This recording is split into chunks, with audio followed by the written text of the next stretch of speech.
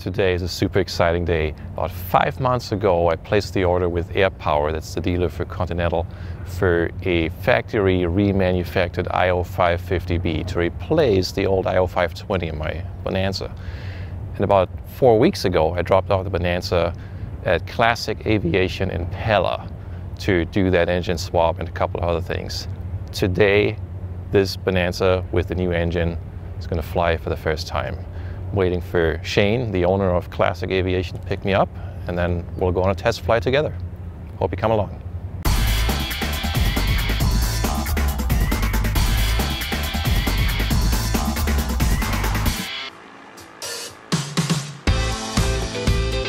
I'm a bit early at the airport in Cedar Rapids today.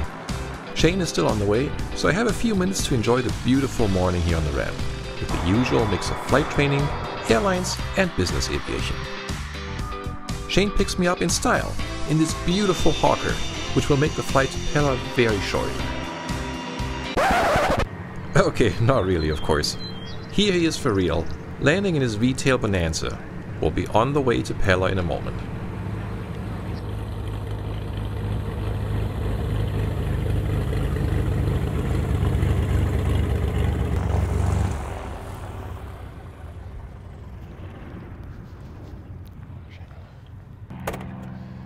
Good morning, Shane. Hey Martin, how you doing? I'm great, how are you?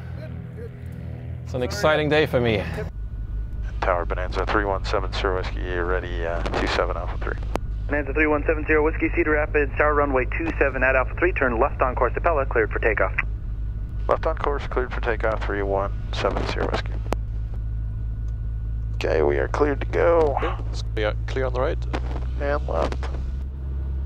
Okay, 27 matches 27 twice. We are ready. Left crosswind.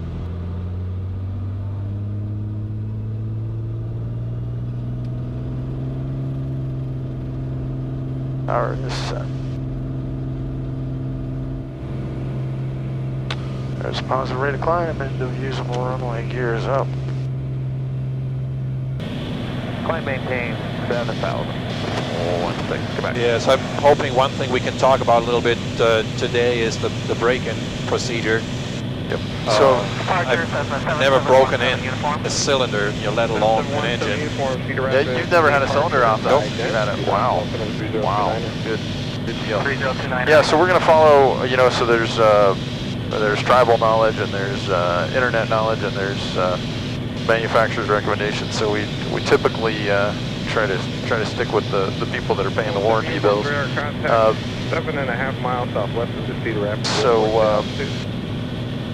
I have the section on engine run-in and break-in printed out of the Continental M0 maintenance manual. Alright, are you about... It says greater than 75%. Set normal climb power, run greater than 75% for the first flight. So we'll do that. And then we will, it says run richer than normal or full rich, and we'll run it. Fortunately, we got the JPI, so we can keep an eye on that, but we'll run it pretty rich. And so first flight and that, and then the first, they don't give you a specific time range, but then subsequent flights, they want it, again, rich at peak, best power, and 65 to 75%. My personal experience is, it's good to run at 75 for those first handful of hours. It's pretty important, 75 or maybe a little more.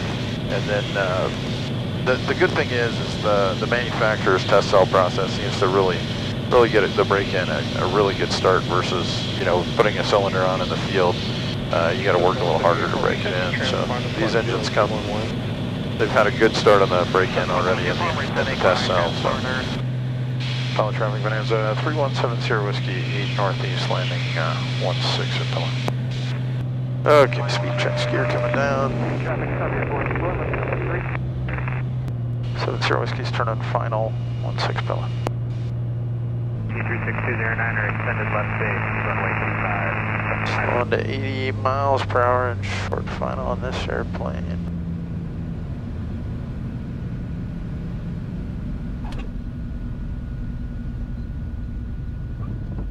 Little thump at the end. Nice job. We shut down on the ramp in Pella.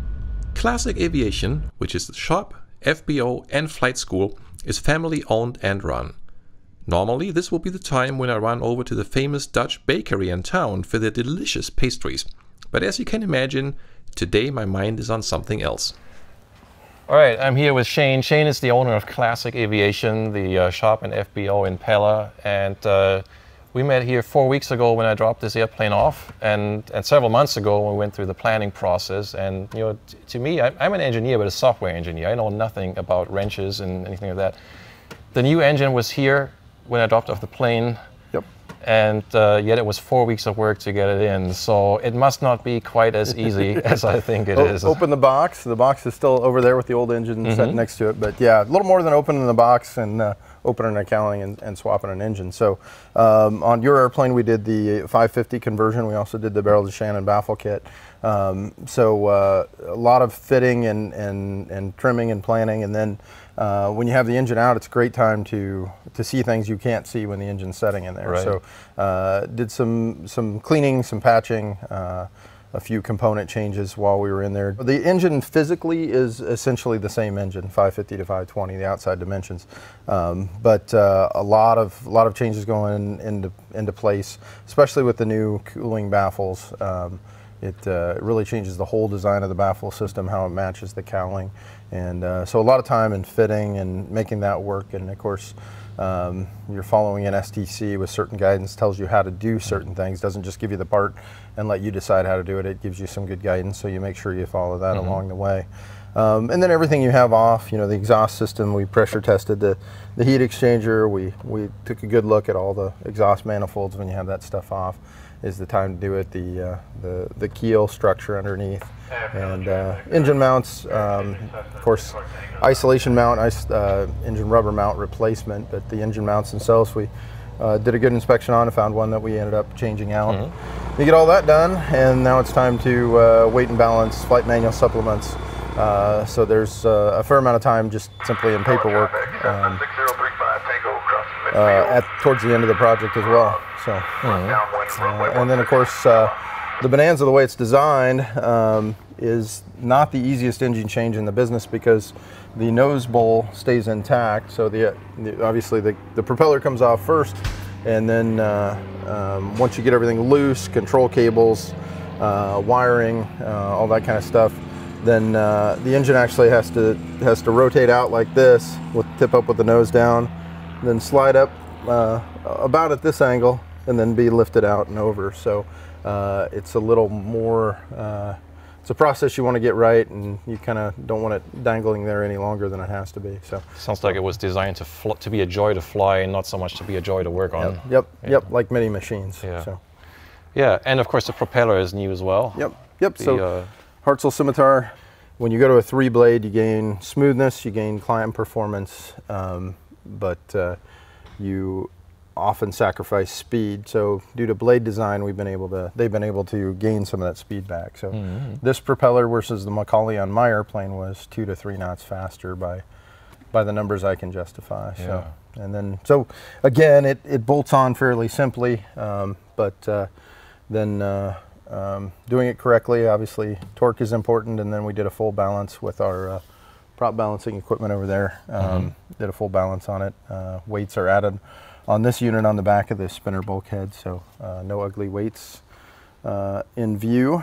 Yeah, let's open it up and take a look. All right, a moment of truth. You're going to notice it opens a little harder because we're still breaking in.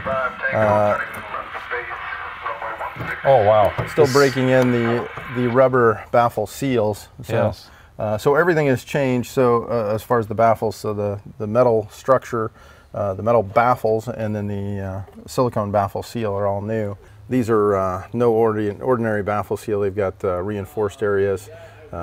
It's got webbing inside of it, and it's just going to take a while for those to get their form. But the idea of this kit is to really tighten things up so you're controlling the air is going where you want it to. The cowling is designed to cool this air-cooled engine. The cylinders have a certain design to cool, more cooling area. if you look at virtually any aircraft air-cooled cylinder, you can see there's more cooling area in the exhaust area than there is in the intake area. So, you know, everything is designed and engineered to cool based on air moving through here. So when you put a new baffle kit in, you're really controlling that air and getting it to flow down through the way it's supposed to, rather than having it leak away on gaps in the cowling and gaps at the back of the engine compartment.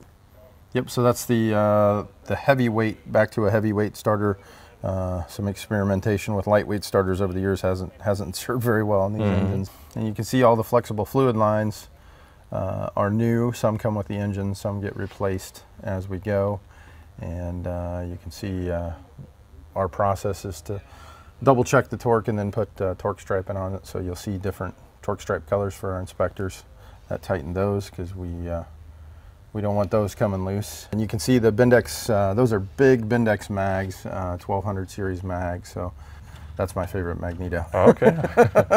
So, yeah, I had the slicks before, right? Yeah. So you gain a lot of magneto there, a lot of in size and you know, spark and strength. So that should help fly it lean of peak and start it, of course. Yep. Your ignition harness as well. Yep. So that's Continental's own ignition harness CMI. You can see there. So, and you can see a little different. There's a little different flow to this baffle system. Again, it seals up better. They actually they take air from here up under this tunnel and run it back to the fuel pump, rather than Beach took it from this side of the baffle. So we're taking air from its own place and running it down to that fuel pump, which is kind of a neat idea.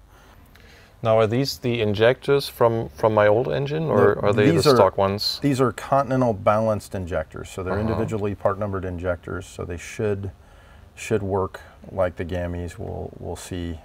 No way to tell until we fly them, of course, and no real way to tell until we do a true Gami lean check. Right. All right. And you open the other side and see what we find there. I love the look of the propeller. I mean, it's such a such a beautiful geometry. Yep, that Scimitar blade looks pretty good on the airplane. Fuel pump, oil filter, vacuum system, regulator, and filter there, and then your inlet filter for the vacuum system there. So there's a lot going on this side when you work on the airplane, and but everything changes just a little bit in locations, but not a whole lot. And of course, all the JPI stuff gets transferred over to the new engine. So this is all JPI engine monitor wiring here, and then the Tannis heater system. The harness gets reused. The two pad type heaters had to be replaced, or we recommend, so you get a good seal. You may be able to, and then all the individual cylinder components are for the Tannis heater are reused from what you had before. So. Right. So what do we have to do before we fly it? So we're very close. So we'll do a good pre-flight on the airplane, and then we'll sit down and go through. We have Continental's, it's laying on the glare shield there. I have Continental's guidance for engine running and break-in. So we'll go through that together, develop a plan, and then we'll go flying. All right, so we are getting ready for our break-in flight and subsequent break-in flights, of course, too. So what we've got here is a printout from Continental's Standard Practice Maintenance Manual. They call it M0 now. And what they did was kind of cool. They took all their service letters and everything and combined them in this manual. So it's kind of a do-all, covers everything you need to know. So I printed out the section on engine operation after cylinder replacement and or major overhaul. So we're at the end of that. Of course, working with a factory engine. So so they've done the test cell stuff. So that puts us at our flight check and break-in.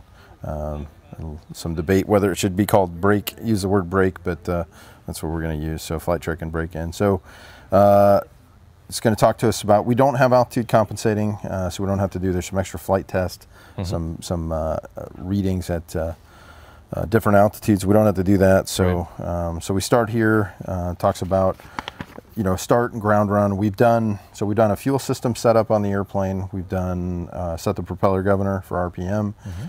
We've done a full propeller balance as well during those. We did them all at the same time, so we didn't have very many runs, use the same runs for multiple purposes. So, and of course, we've abided by these limitations for ground runs on temperatures and times and all that kind of stuff. So then that puts us right up here to takeoff. So I think, you know, we've done a lot of these over the years, different things, you know, but a lot of engines broke in right over this airport. So it's very nice to have two of us that allow you to fly the airplane, we monitor, and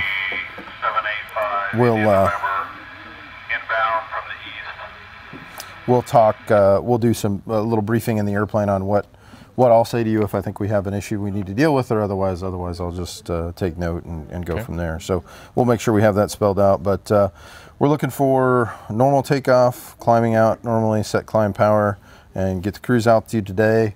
We'll probably go to 4,500 feet over the field. It's a beautiful blue sky day, so no weather issues with this. But 4,500 feet puts us at a good altitude. 4,500 MSL puts us at a good altitude. We can still easily make 75% power. So the main thing we're looking for is we want level flight cruise, 75% power with best power or richer mixture for the first hour of operation. So we got the JPI to help us there, but we're using, in this case, rich at peak, we're using fuel as a heat scavenger, as a cooling device. So and then second and subsequent hours, we'll do, they want us to alternate cruise power settings between 65 and 75, and again, best power. So, and there's a little vagueness on how long that goes, but we do have some good guidance on indications that the engine is broken. And again, with the test cell run, there's a lot of that has been begun for us, but cylinder head temperature, oil temperature,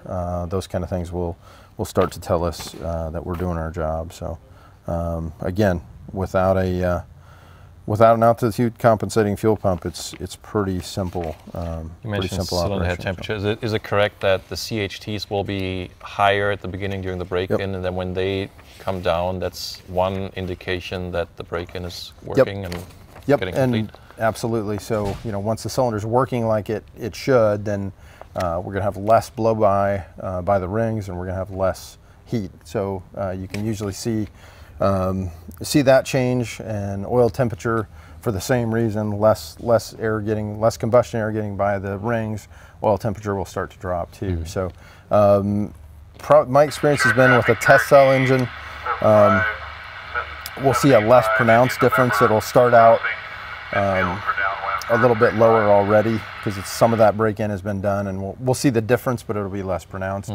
With a out-of-the-box cylinder that you bolt on the airplane and go, you can see a real night and day difference as it starts to come down. The only other real check we need to do, aside from that airframe related, is the landing gear horn. So Beech's test is 2,500 foot MSL.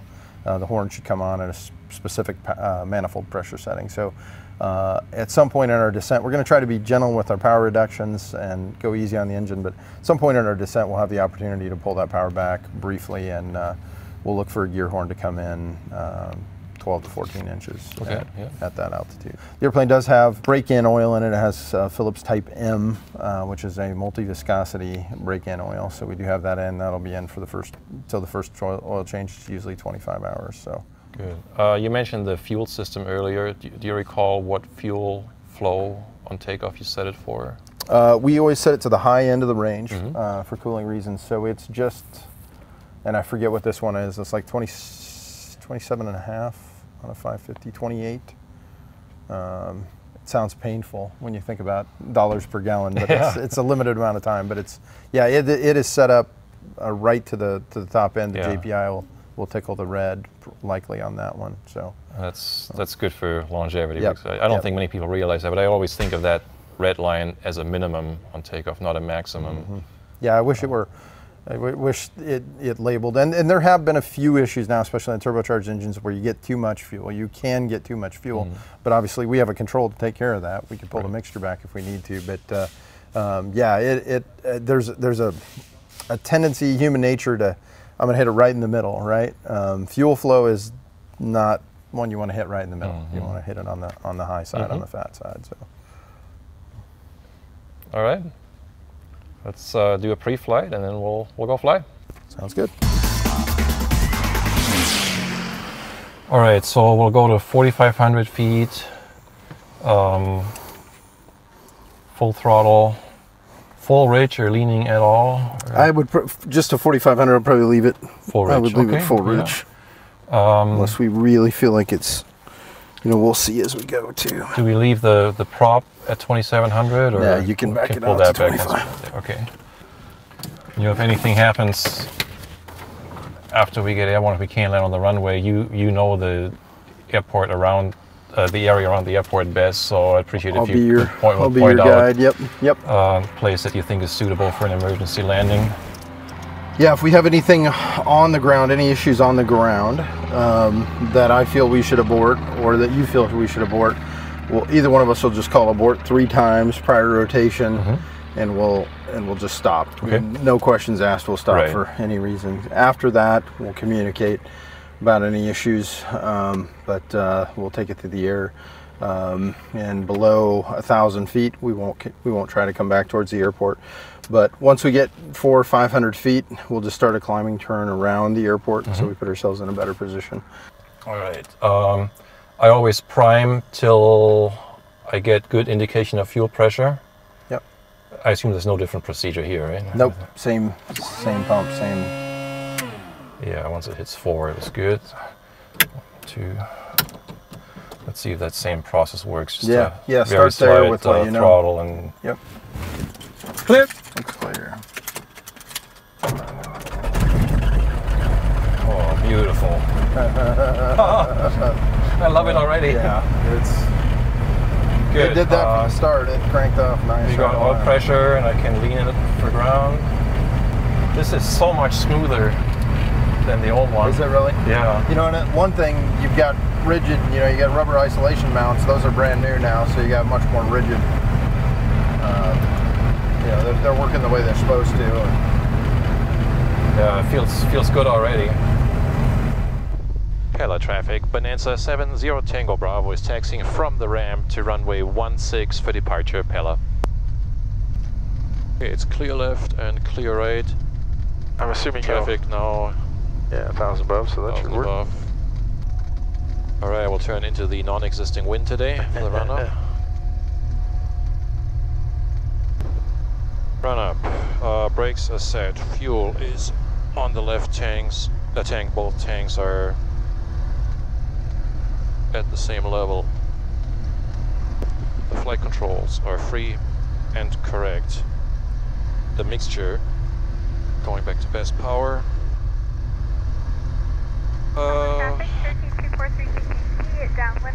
Throttle 1700.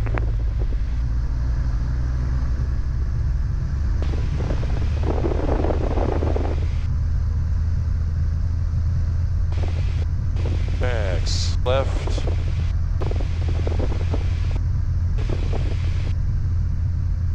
Right, I see the RPM and the EGT indication I'm looking for. Propeller.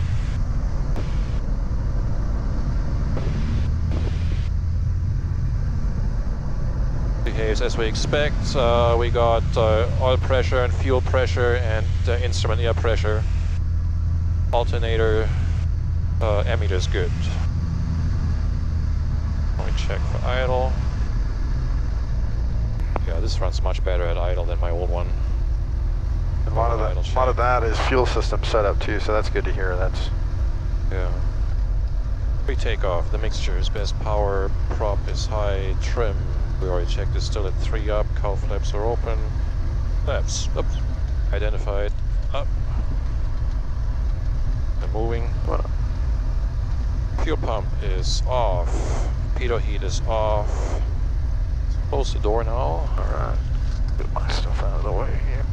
It's up to you if you want to close it or yeah, this doesn't need much. This is 2-finger operation. Oh wow. Yeah. Every Bonanza owner, you know, drools jealously over this after seeing that's unheard of. Window will be open to already. I see whoever's coming in on final there, so we'll wait. Transponder is on mode C, and the lights are still on from when we were taxiing earlier, so I'll put this back to 6 mile range. There we go. So we already briefed the takeoff.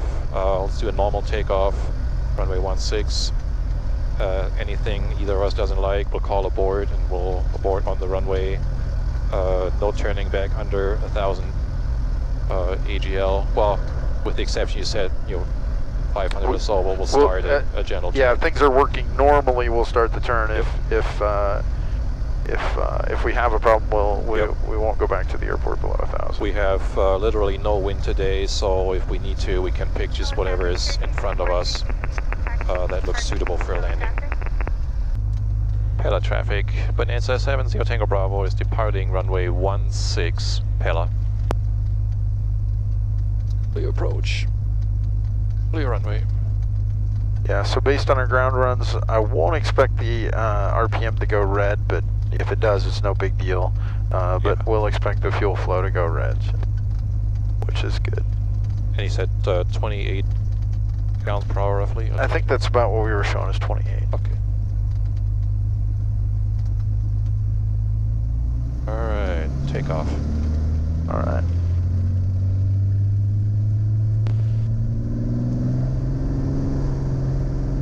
This feels different. 2680, so I got a little RPM even. Yeah. Holy cow, this is fast. She's pulling. Lots of thrust there. Precious temperature is good. Looks good. Positive rate, gear up.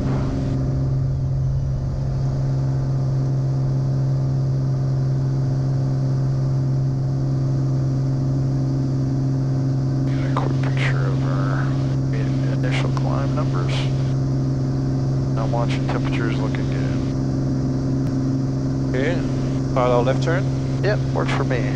Looks clear.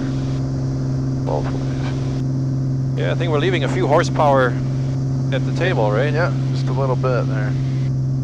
Point it in once and see. There we go. Yes, for a warm day, that was pretty nice acceleration there on the runway. Yeah, for two people. All right, so now let's shallow a little more. Go to about 140. We got number ones getting up there a little on this EHT, which doesn't hurt during the break-in, but see if we can go maybe 130, 140 now.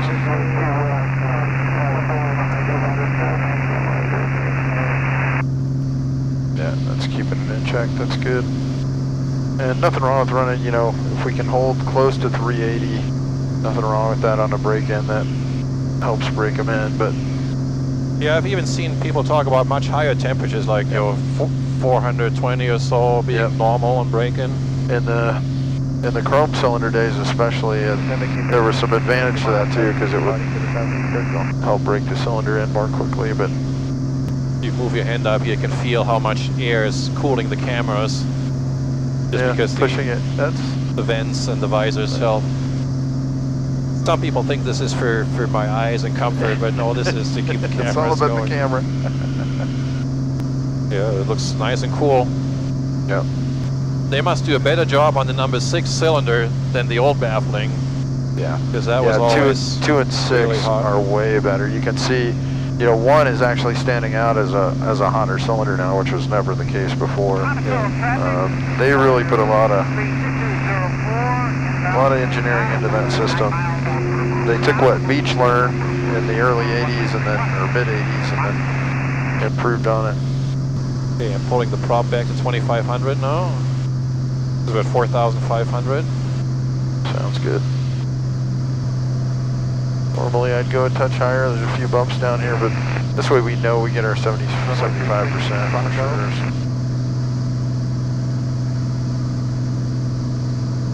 Soul traffic 570 uniformed, also extend for traffic on right base.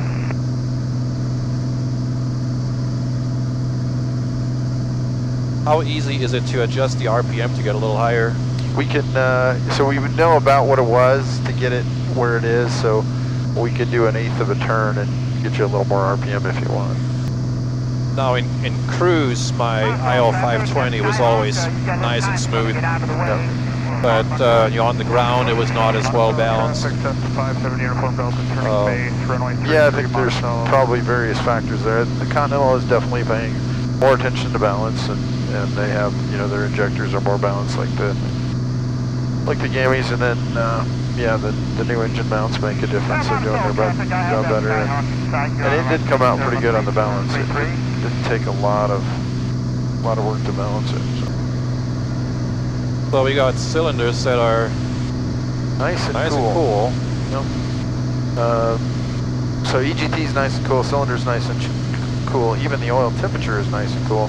So if you would like, you could lean just a little bit and bring those, you know, just to clean it out a little bit. You can bring those cylinders or those EGTs up in the 1300s instead of the 1200s, or, you know, or around 1300. Traffic here is 329 Golf Echoes off of 14, transitioning to the south-south. So then after the first hour, it could probably go up another 1,000 or 2,000 feet. Yeah, yeah, and I think that personally, nobody's ever really been able to explain that 65 to 75, but I think they did that mainly to give you that freedom, you know. In a perfect world, depending on how we're doing on time, you and I do the hour, we look it over real good. You hop in and spend a little extra time getting to Oskaloosa, give yourself, you know, a little more run time on that flight. You've got, you know, a good run over to Cedar Rapids, and you're really starting to get some time on it. But you can see as close as these are, yeah. It's dialed in pretty good already. So traffic, You know, on a warm day, we're showing 154 on the oil temperature. I don't think you're gonna see a lot of oil temperature reduction beyond that. And you can, you know, switch your turn direction or do figure eights, or, you know, if you get, it's like spinning your head on the bat at some point. If you want to spin around the other way, you can do that. I've always used straight weight before, but mostly because that's what the previous owners did. Yep. And you know, the recommendation at the time was an engine that's been running on some kind of oil shouldn't just switch halfway through its life. Yep. For this one, would you recommend go to something different? I would say probably 97% of our customers are on Phillips 2050 now. Okay. You know, that for a long time Aeroshell had a big presence, but there's a lot of things about Aeroshell, that semi-synthetic multi-vis, that's an issue. It's an issue on starter drives. There's just a lot of issues with it. It has some good things about it for high usage, but I don't think it's a good fit. I pretty much steered everybody away from it, and the engine shops are steering everyone away from it. In a perfect world, a straight weight oil for appropriate temperature range is probably the best thing, but I always figure we're in Iowa, you know, you might leave Cedar Rapids when it's -10 and go to Florida where it's, you know, 90 degrees. So I like the multi-vis oil, and the Phillips, the prices. In fact, I think it's the multi-vis is maybe lower than straight weight price now. Yeah. And yeah, it just any day of the year, you know, you can get busy, and yeah, invariably if you're running straight weight and you're going to change for the season, well, you just have to do an oil change, and then the season changes, and then you either do or don't. So the engine shops we work with recommend, if you're going to use multi-vis, to use the Phillips 2050, and a lot of them recommend just using 2050 now. So okay, that's what I would do. So let me think, another 4 or 5 hours then at the higher power setting. Then I guess after that I can experiment with leaner peak. Yep. See how well it's balanced. Yep. Yeah. You know, there are those that would say wait 15 hours, but I think what you're seeing here is this engine's breaking in quite quickly. So yeah. I don't, you know, on the turbo Cirruses, we break them in leaner peak from the get-go, and they didn't have any significant break-in problems due to that. Is that one of the local jets? Yep, that's Pella windows there. So this will be good to watch. They'll come off of here climbing 5,000 to 6,000 feet per minute, so they'll come through our altitude pretty quickly. All right, we'll make sure to stay clear. Maybe we'll switch to left turns once we're on the other side. Sounds good. Pella traffic, Learjet 12, Victor Uniform, departing runway 16, left turn out Pella.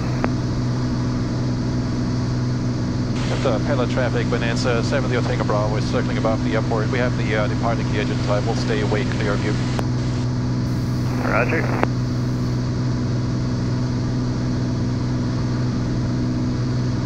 Yeah, I don't think we could hit that guy even if we wanted. It goes pretty fast. Well, we're 50 minutes in. All right. We start thinking about how we want to bring it back down. Yep. So there's all kinds of tribal knowledge and thought. My theory is obviously let's be as gentle on the airplane as we can. So Skyhawk 272 miles east, will enter a left crosswind for 32 Perry.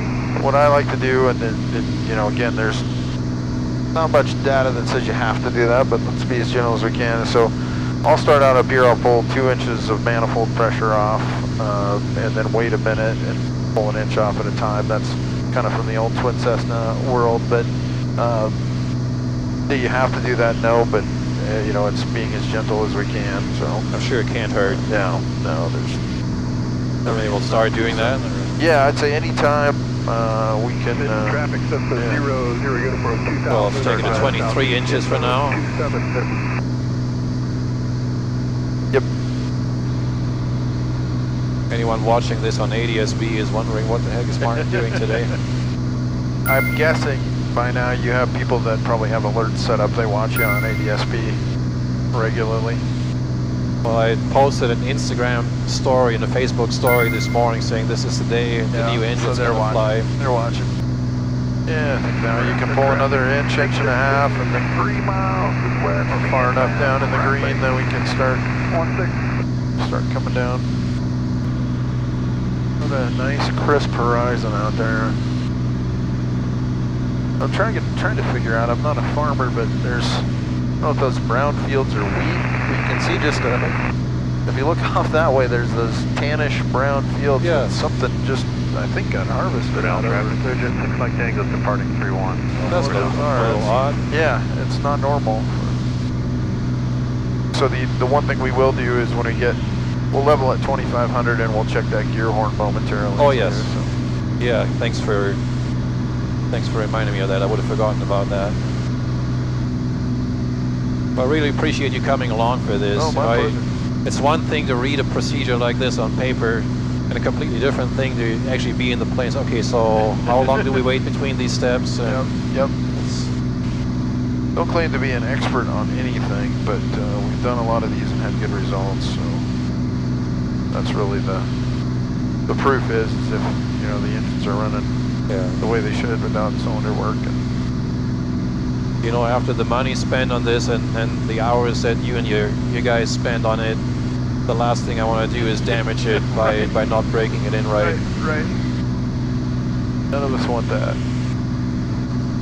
All right, you can pull another inch off. Golf is 5 miles to west, inbound 35. Can't see the wind. Maybe we're checking the winds one more time, make sure they haven't switched. 11 Zulu, weather, wind 310 at 3, visibility 10. I think it's your choice. Actually, if you don't mind using 16, there's a bit of a pothole on 34 that they're supposed to be coming out to fix. So yeah, no, that's fine. I was just looking, if we do have an engine problem, where is more open space? And it seems like 16 has more options. 3 miles west, 2000, landing 32, Newton. All right, it's 2500. Turning final 32, Newton, full stop. Okay, so what we'll do is just gently bring the power back until we hear it sound, note the manifold pressure, and then we can bring it back in. So we're at 18.9. Actually, if you don't mind, I'll do it while you're flying. Yeah, I'll let you handle the throttle.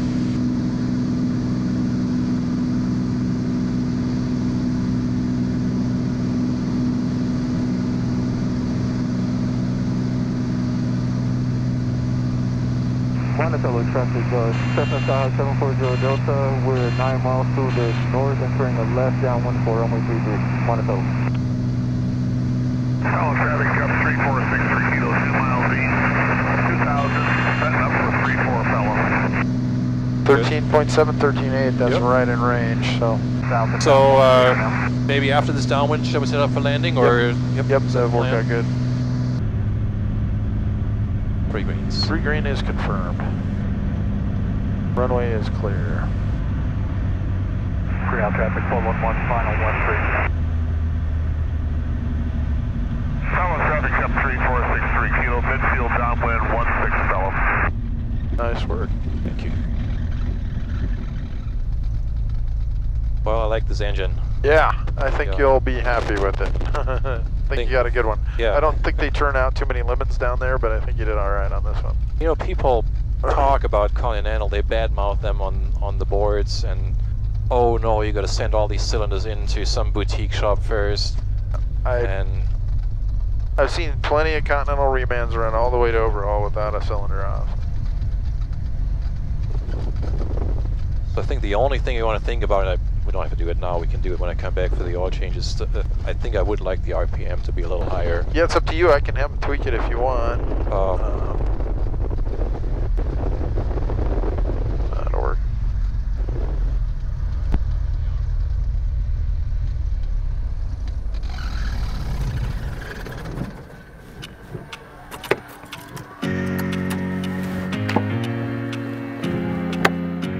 That was a good flight, and while Shane's crew adjusted the RPM limit, I did still make a quick bakery run over to Yasma in downtown Pella.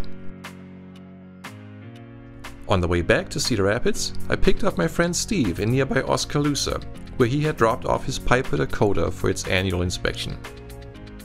So, the 2 questions which I imagine may be on your mind at this point are: how much did all this cost, and what is the actual performance improvement? The cost question is easier to answer. Engine overhauls are about the most expensive part of aircraft ownership, and this one was towards the higher end of what I could have spent. All added up, you're looking at around $80,000. That amount bought me a factory remanufactured IO-550-B with 0 hours total time, a new propeller, a new prop governor, and what I would call the upgrade fee to switch from the 520 to the 550, which includes the DeShannon STC and baffles. There's also a surcharge for returning a different engine core to Continental for the exchange. The total figure includes a long list of other smaller parts and shop labor, of course. The equivalent setup with the factory remanufactured IO-520 would have been around $10,000 less. But really, the only time to even consider an upgrade is when the engine is overhauled or replaced, so it was now or never. Looking at performance, one thing that changed is the weight and balance. The new engine is lighter than the old one by about a pound, but the new propeller and baffle kit add a little weight. Since the STC increases my maximum gross weight by 100 pounds, the net change from my useful load is a nice increase of almost 90 pounds. Not bad. The rest of the performance question is harder to answer. Acceleration on takeoff is better by a margin that doesn't require charts or measurements to feel it. You can easily feel the increased power. The STC replaces some of the performance charts in the Pilot Operating Handbook, similar to the original pages, but just different enough that a true apples-to-apples comparison is difficult. For cruise speed, looking at just one example here at 75% power, you can see the old chart showed a maximum of 168 knots true airspeed on a standard day, whereas the new chart shows 8 knots more.